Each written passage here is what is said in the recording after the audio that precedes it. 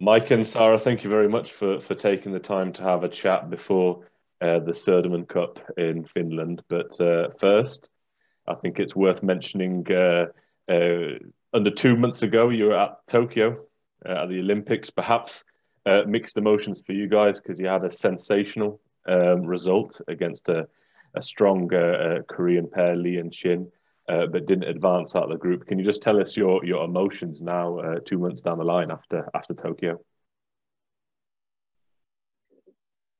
Yeah, of course, it was an amazing experience to be at the Olympic Games.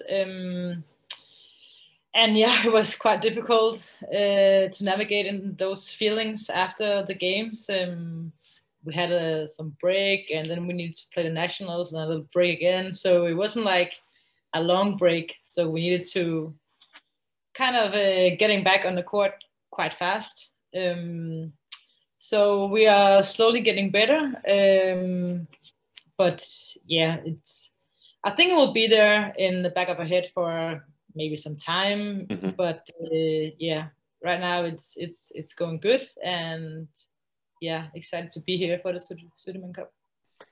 Yeah, when we saw that performance against the Koreans, it was reminiscent of the sort of badminton you're able to play, and looking back at the Indonesia Masters and that really epic final that you had with Polly and Rahayu, who of course went on to win the Olympic gold. So when you saw them get the gold, what was going through your minds at that point?